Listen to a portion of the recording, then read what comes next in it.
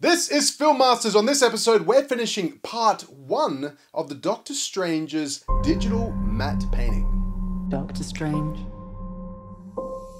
you think you know how the world works?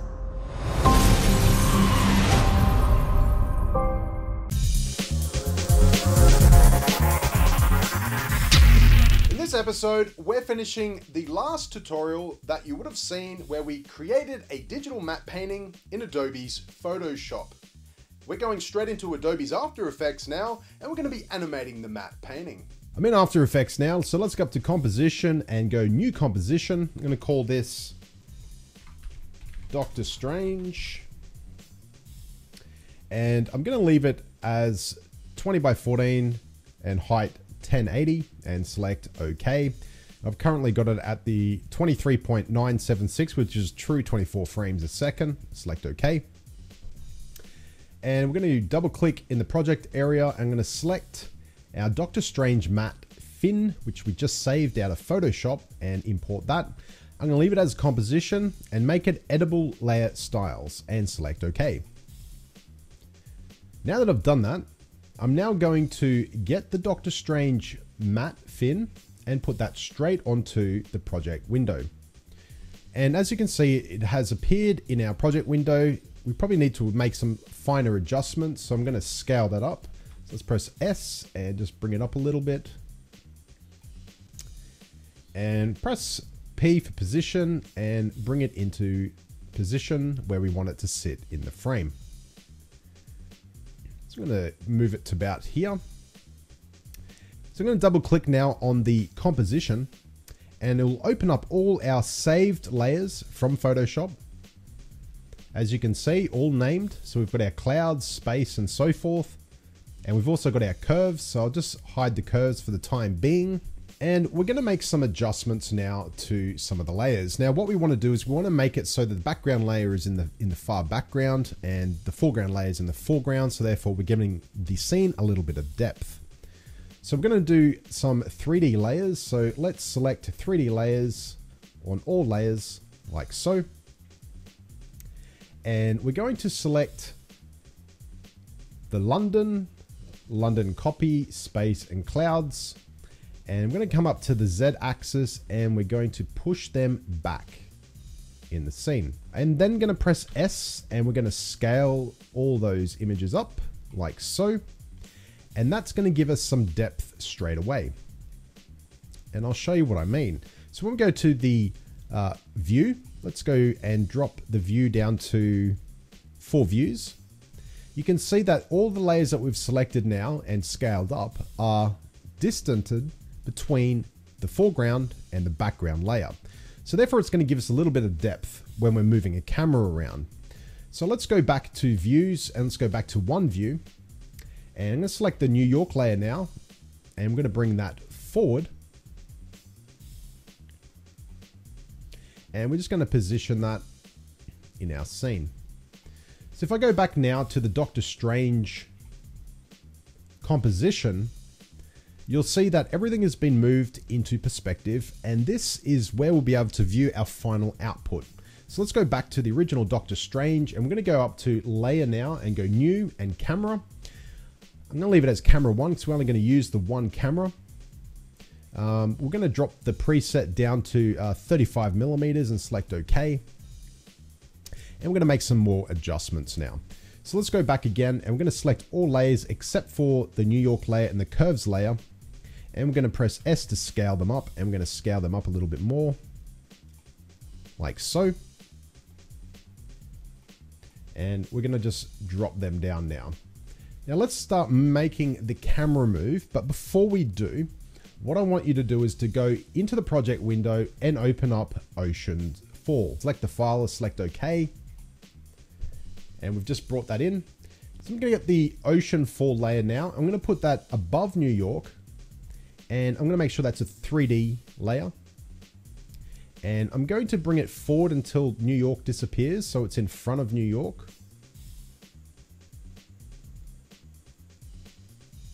Like so. And we're going to make some adjustments now. So let's go up to the rotation tool. And first of all, we're going to rotate it.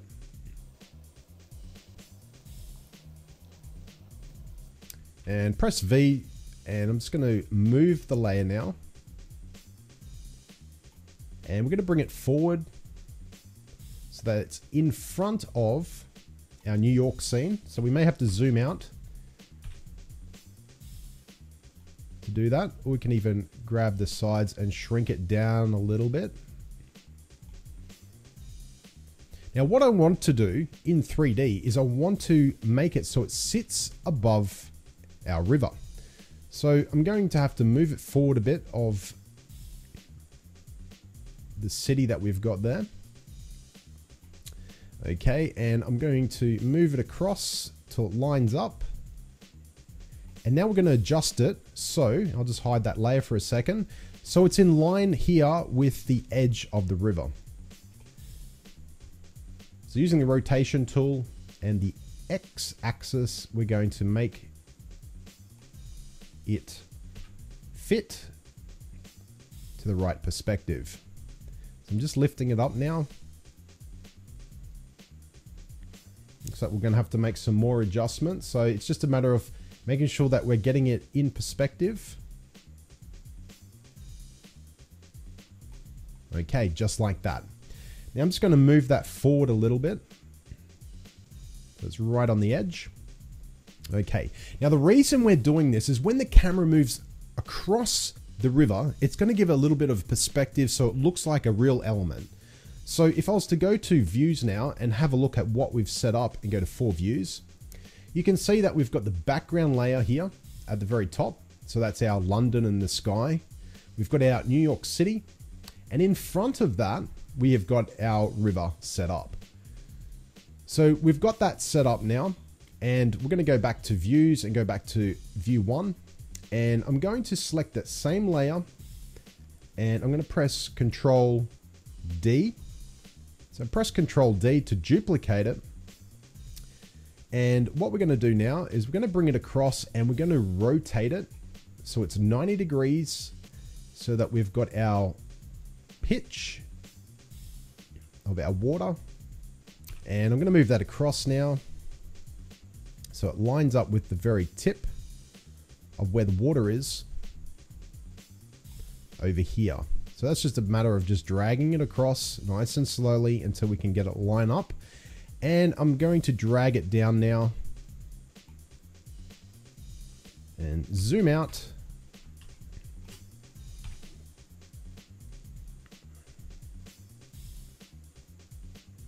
And bring it in. And it's going to see how close we are. So we want to bring it out just a little bit now. So what we're doing is we're giving forced perspective. Now you don't have to do that if you don't want to. You can use the water that we've already created, but there's a reason why I'm doing this and you'll see that shortly.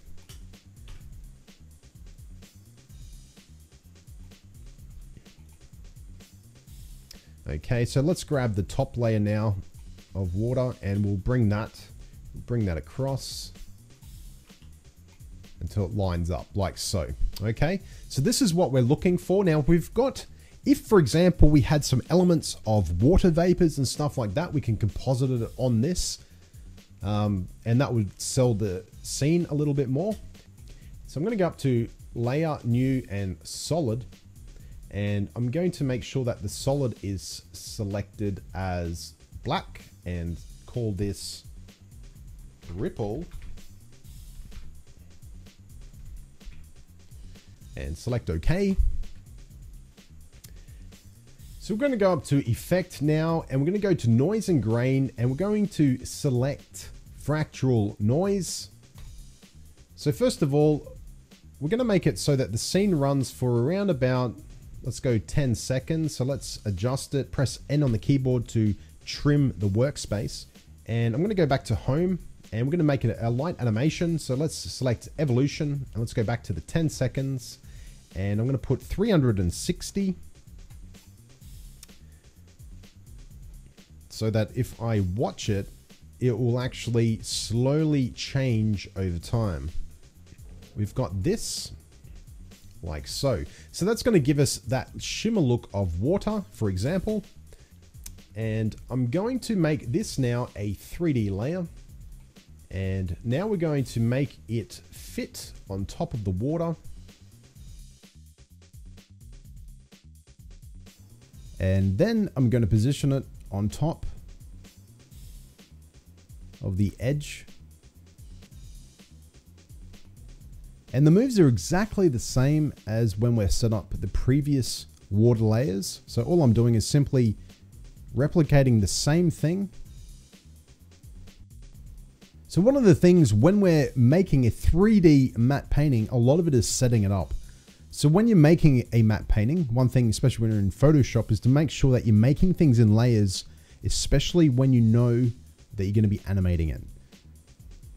And we did that anyhow in the Photoshop file. So we have the background layer, we have a medium layer, and in this instance, we're putting a 3D water element layer in there, so therefore the camera can go over the water and give it that depth and sell the shot. So once we've got it set up, we're going to do a little bit of a cheat. We're going to use the mask tool now. So making sure that the layer is selected. I'm going to use the mask tool. So I've just turned the layer off so you can't see it. And I'm tracing around the edge of where the water is. And then I'm going to make sure that the mask comes off screen to accommodate the movement. And then I'll turn the layer back on again. Now, once I've done that, the next thing we want to do is make sure that the layer blends in. So I'm going to go down, make sure the layer is selected, and I'm going to select overlay. And by selecting overlay, it's going to make it transparent. So then when we play it, we get that water shimmer on top, which is what we're after. So I'll just quickly show you a RAM preview and show you what that looks like. And as you can see, we've got that nice water effect that's happening on the layer. Now what we need to do, I'm going to duplicate the layer now, and then I'm going to delete the mask. So press M and then delete the mask on it. And I'm going to turn the transparency back to normal so I can see what I'm doing. And then with the copied layer, I'm going to then put it into position exactly the same as I did beforehand. So again, I'm going to drag it away, align it up. I'm going to turn it to a 90-degree angle and then put it into position. Once I've got it into position, I'll turn the layer off, making sure it's selected, get the mask tool, and I'm going to go around the same edge again. And I'm going to mask around it. So therefore, it sits and trims the layer. And then I'm going to turn it back on again and change the mode back to overlay. So we've now set up our scene. I'm just going to make sure that we turn our curves back on, make sure all the other elements are turned back on in the composition. And then I'm going to go back to the original composition window. And then I'm going to just trim the timeline. So I'm going to bring it down to 10 seconds on the timeline. I'm just going to run a RAM preview so we can see what we've got. So we've got the water effect that we're after. Now we're going to set up the camera. So let's go back to the start of the timeline. Once we're at the beginning of the start of the timeline, let's go to the camera, drop down transform, and we're going to start playing around with the camera position. So I'm going to set the stopwatch at the beginning, drag the cursor at the very end of the project window, and I'm going to use the position and start to zoom in to my scene. So what I'm doing is actually I'm trying to find out the location or the endpoint of the scene or the frame in which I'm animating the camera at. So I've just ran a RAM preview now. So I'm just having a look in the original frame in which we'll be saving at the endpoint. But we'll go back into where all the other project files are in the other composition window. And we're going to have a look to see what it looks like in the 2000 by 2000 pixel image. So you can see we've got a nice gradual slow motion, giving that depth. Now the next thing we're going to do is going to go back to the camera. We're going to go and we're going to set some keyframes with rotation. So we're going to be using the X rotation. So let's go to the beginning of the timeline. And I'm going to make it +4. And set the stopwatch to set a keyframe. And go to the very end. And we're going to make some adjustments to the camera so that we got the camera moving up and down the X axis. So we've already got it selected as +4. And now we're going to drop it down and set the value to around about -1. Now, once I've done that, I wouldn't mind making some more adjustments to the camera. So I might actually go back to the very end of the, or make sure that the frame is at the very end of the timeline in the workspace, so at that 10-second mark, and just make some finer adjustments to the position so that we zoom in a little bit further to the image. So one thing you can always do, obviously, is keep on making adjustments, finer adjustments to the camera itself. So we're going to have a look down the frame. Now you can see some of this is falling off. We don't have anything out there. We can extend the background scene if we want to, but if we have a look at the perspective, you won't see that because of where we're actually looking. So let's check that. That's fine. So let's have a look at that.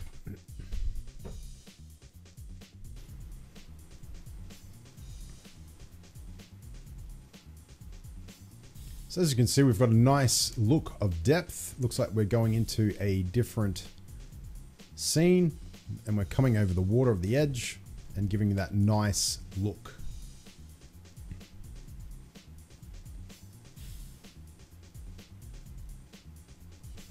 Let's see what it looks like in the big mat. So obviously this is a tutorial showing you the basics of it and bringing in that dimension. Now, the last finishing touch that I want to do, obviously you can move the camera anywhere you want. You put boats on the water if you want and put them on a 3D layer and have them sitting there so that the camera flies over the boats and so forth as they're coming up to the edge. Now, the last thing I want to do though with these two camera movements is I want to drag over these keyframes here, right click, and I want to select a keyframe assist and I want to make easy ease. By selecting easy ease, what happens, and I'll show you that once I render that out for you. I'll go over to the Dr. Strange one, but you'll see that it actually will start up nice and slow and then it'll end slowly. So you have a nice camera move in and then comes up to a stop.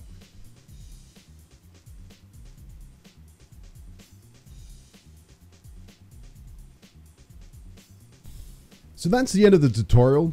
That's how we do the digital map painting and add an animation to it. So as you can see, we've got some nice depth.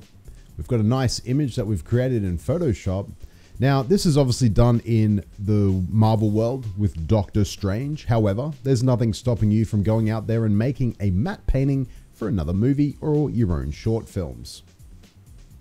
And that is how we animate the digital map painting in Adobe's After Effects. Now, if you want to become a Filmmaster subby, it's pretty simple. You have to just subscribe to the channel. You can like us on Facebook and or on Twitter. And until next time, don't just film it, master it.